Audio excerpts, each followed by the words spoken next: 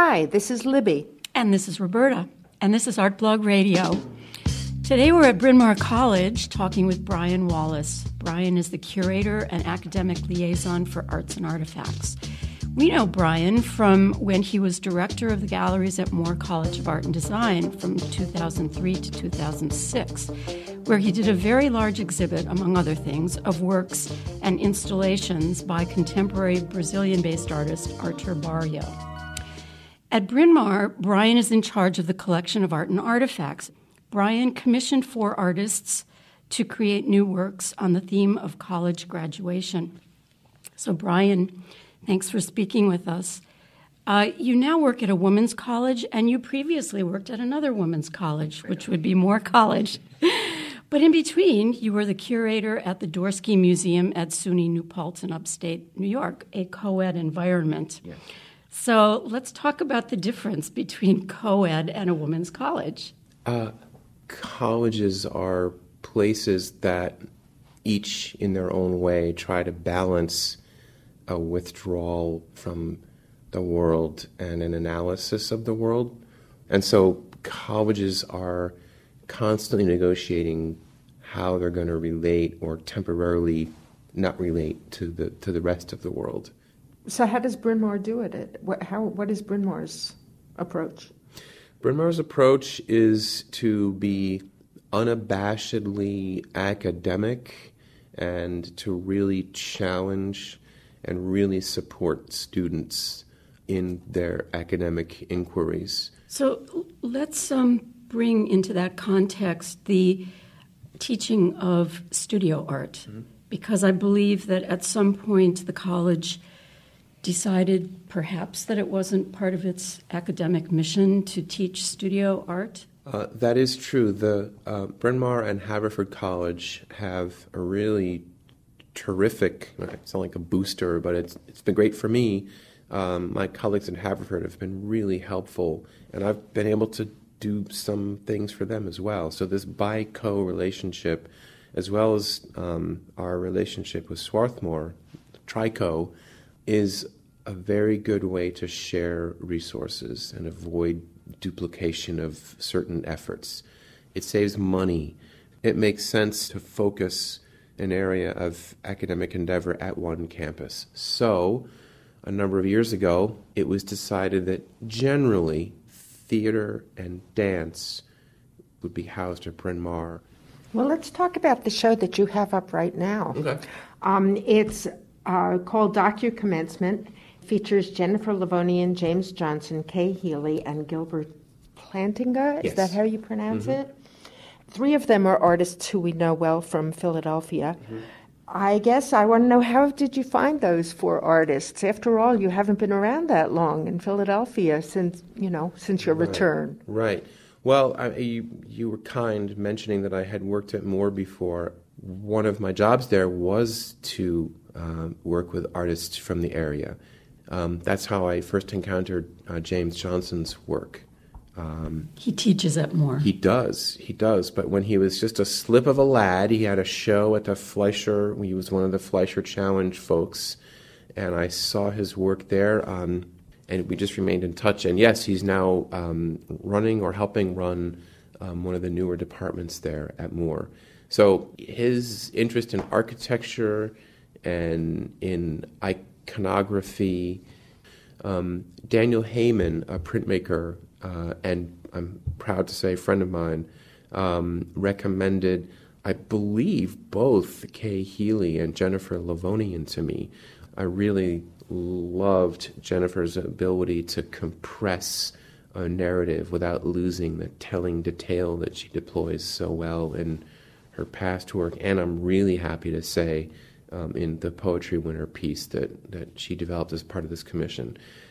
Kay Healy, too. I mean, she worked very hard and also was so open to serendipity in the course of developing her project, to the extent of literally running outside her studio to capture with her digital camera a big piece of the final visual component of her installation here. Can you describe it a little bit? Yeah, I was really happy with how that worked out.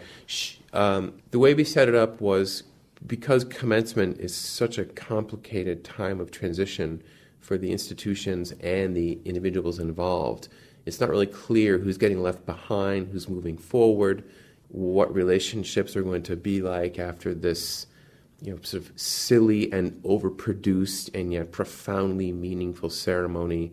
It's just a raft of cliches, the white tent, the awkward parental moments. Is that your friend? How old am I? Suddenly I'm 16, not 21. And for the institution, it's also a very important moment. I mean, this is the institution's product. That's Bryn Mawr's brand out there. So with all of these things in play, it was beyond me to try to summarize it, but I thought that these four artists would provide four very different perspectives on what that meant. So Kay, being one of the people who had graduated a little bit more recently than some of the other artists, Gilbert Plantinga, Kay was sort of full of her own recollections of her own experience and sort of wandered around. She admits in kind of a daze for a couple of hours and eventually crashed for a couple hours on a couch that she found in the theater building. And so that couch became this sort of symbol of comfort and renewal. She took photographs of it. She eventually made a large silkscreen print of it in an edition of 6 and was planning on wheat pasting those around the campus. And how large were they? Oh, life-size couch. So it's wider than you can stretch your arms. And as she was nearing the conclusion of the project, she felt that it needed something else. I'm paraphrasing a studio conversation we had. Then one day she heard this ruckus, saw a dump truck outside her studio in South Philly about to munch a couch. So she ran downstairs and captured this really iconic footage of the sanitation workers feeding a couch into the back of a big old garbage truck. And it eats it and then drives away into the far, far distance. Now, I've never driven in Philadelphia like that. I hit every light. There's traffic, bicycles, what have you. But the truck just drives away like she'd arranged the whole thing. So the installation is a silkscreen couch down at the ground level and a video projection above it of this other couch life cycle moment. Working in a very different way, but also with a camera, Gilbert Plantinga. How old is he? He's older than I am. And how old are you? 51. Gilbert uses, among other things, he's quite a good large format photographer. So he traipsed around campus with a large view camera and a tripod and a couple of student assistants. No spontaneity there. When it was time to take, or as Gilbert would carefully say, make a photograph, he would have to set up, stop, ask people to cooperate, engage them in a bit of conversation while he did what he needed to do with the camera, and then ask them, to hold still in a way that made some people wonder what the heck that machine was. But he captured a number of really terrific images into the selection that's in the exhibition. He heard the Elgar Pomp and Circumstance, and then also later in the day happens to hear Frank Zappa's Peaches and Regalia.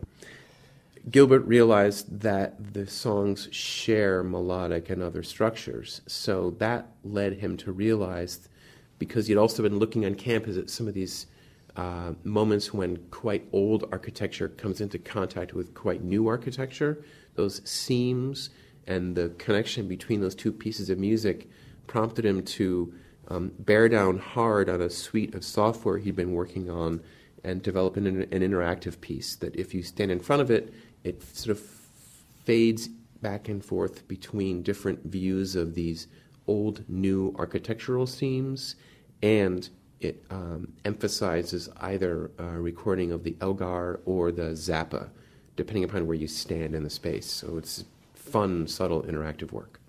So he shot pictures of people. Primarily, and also some scenes.